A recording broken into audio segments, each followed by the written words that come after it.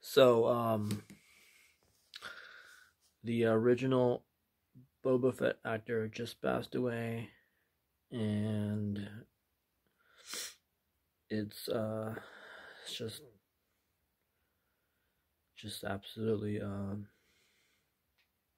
it's crazy, because like that, Boba Fett, he's alive and he's right in the middle of the action, and the original actor passed away like at age 75, and it's kind of crazy, man. I just saw a video of him, um like an interview, and him talking about the suit and everything like that, and I'm like, this guy is still alive. And then the next day, like I was watching the video and I'm like, this guy's still alive, I thought, and the next day he just like he's passes away. So it's crazy, man. Like every time I watch something like an artist or something like that that's old, or just in general, it's like the next day they pass away.